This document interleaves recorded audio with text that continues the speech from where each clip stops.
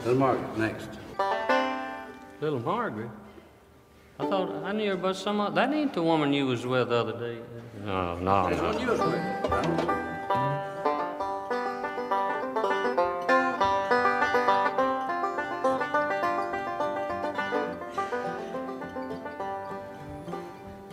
Little Margaret sitting in her hall chair, combing back her long yellow hair, saw sweet William and his newly made bride riding up the road somewhere.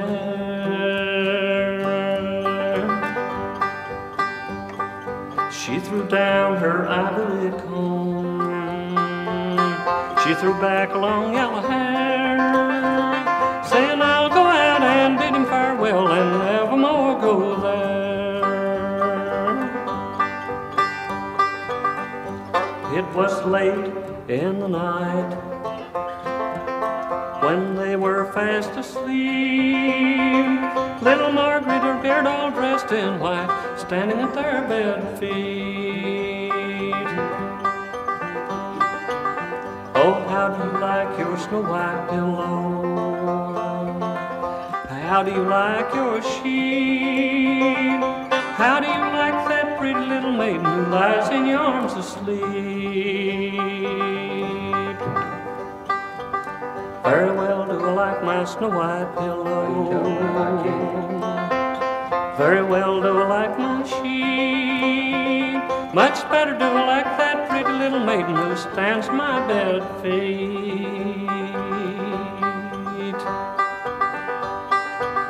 Then he called on his serving man to go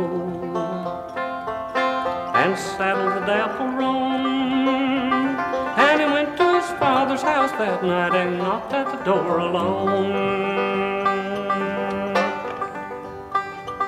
Oh, is little Margaret in her room, or is she in the hall?